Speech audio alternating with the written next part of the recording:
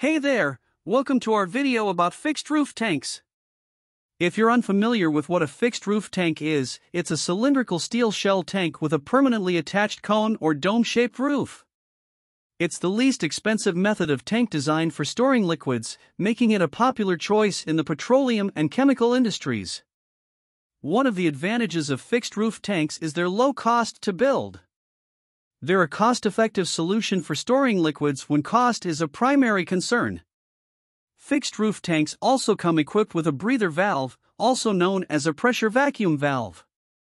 This valve prevents the escape of vapors even at low internal pressure or vacuum. This is important because it ensures that the tank functions properly and the liquids are stored safely. However, there are some disadvantages to fixed roof tanks. Older tanks may not be vapor-tight, which means that emissions from the tank can be significant.